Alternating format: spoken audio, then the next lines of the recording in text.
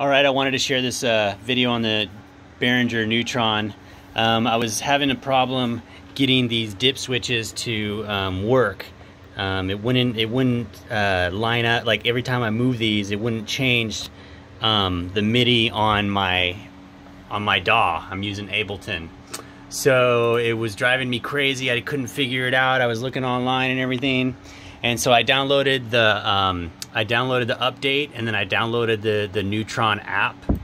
And so it has to, when I connected to this Neutron app, by selecting here MIDI device Neutron, and then also MIDI device out Neutron on the app, by simply doing that simple thing, it connected. So then I came up here and it says connected to Neutron, right? I couldn't get it connect, so it finally connected after I moved these to Neutron.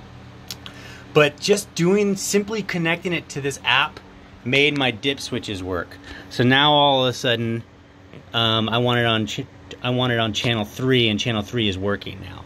So, and it wasn't working earlier. It was driving me crazy.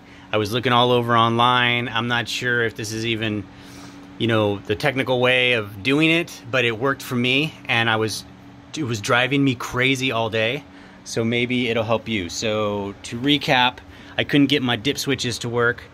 It would just stay on MIDI 1, and then so I downloaded the update, and I downloaded the app, the Neutron app, which is this. I opened up the Neutron app, and I selected the MIDI device to Neutron, and at that point, I selected MIDI device in and MIDI device out to Neutron, and at that point, it allowed me to connect, because it wasn't connecting. And then at that point, my dip switches started work. Anyway, I hope this helps with you guys. Maybe it won't, maybe it will, but it saved me. It would have saved me probably 2 or 3 hours today if I would have found this video online. So I'm putting it up right now. Peace.